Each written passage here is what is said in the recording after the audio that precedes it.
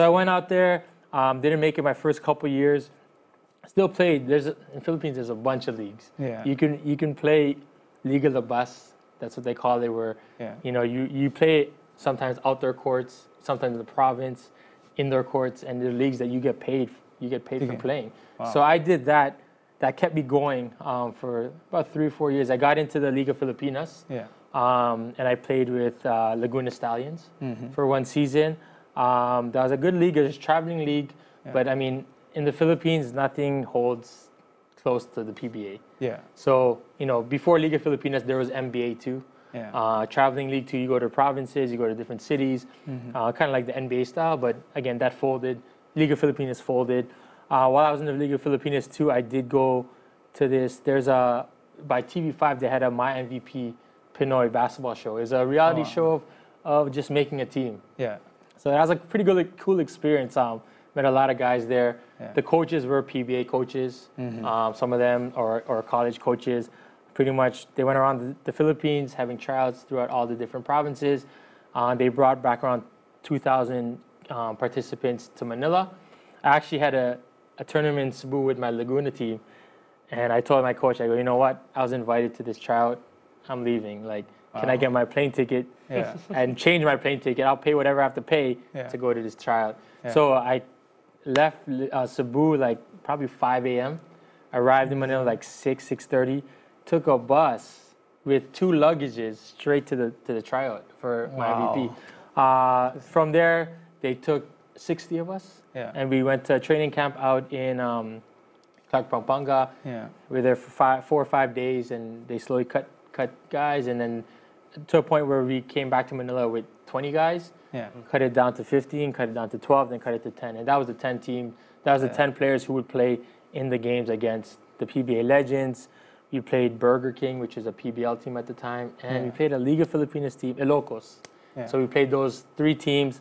And we played their legends twice. Yeah. It's a very cool experience. Got to play against like Ronnie Magsanok. I actually played with Coach Ronnie a lot. Yeah.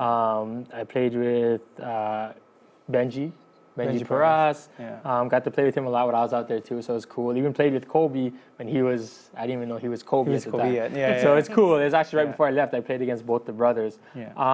And we played against them. We actually went undefeated with that team. Yeah. Promised to become a PBL team or a Liga Filipinas team. Yeah. It didn't pan out. So that was like my fourth year, I would say. Went to the PBA draft, applied for the draft. Yeah. When I applied, everything was all good. Right before the draft camp, I got noticed that I was not Pinoy enough.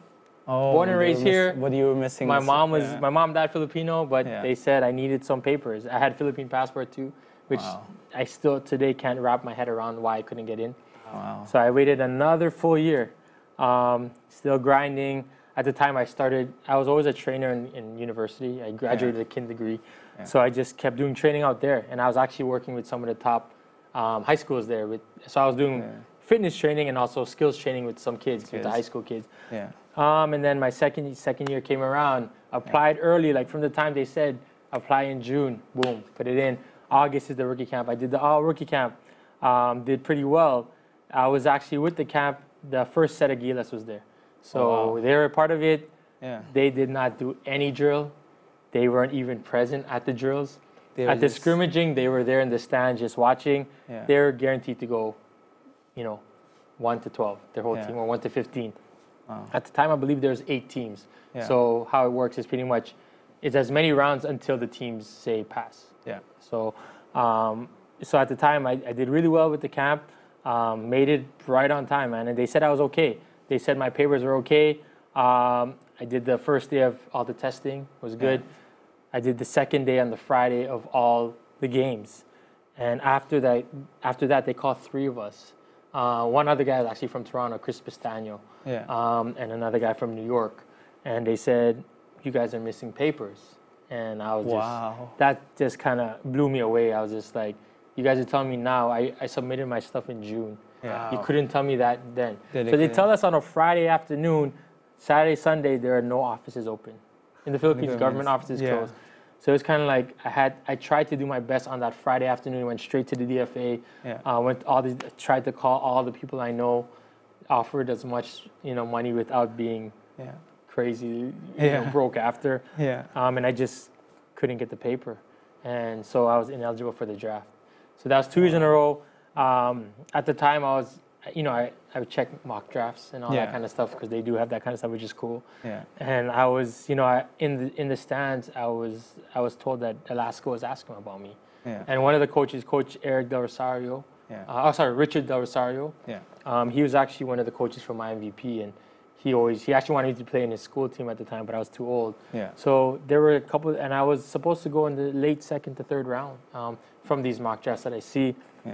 But it's just heartbreaking, and up to now, it still haunts me. To be honest, there's days where I'm not sleepy, check on my phone, and it's just kind of like, what could have happened. What a story. Yeah, I mean, so, we went overboard, but it was a story that I felt we felt like that was needed to hear because a lot of our fans, that are people that watch our show, are kids that that have hoop dreams that are thinking of playing in the Philippines.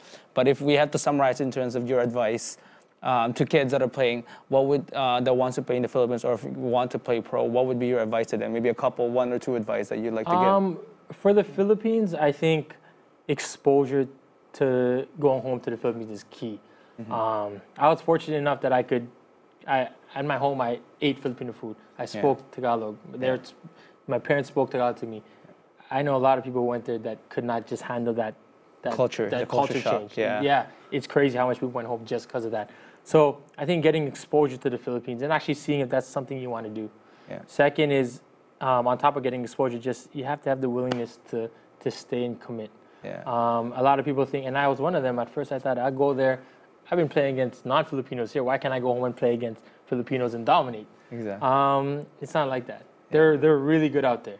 And they're hungrier than us here. That's 100%. That's what everybody says that comes to our show. They tell us people that are hungrier, they want it more. And what a great story in terms of your experience and advice. I mean, kids that want to play, take his advice. Take the advice of people that come here that tells us about, their experience, because they mean it, and this is from their heart. This is from their experience.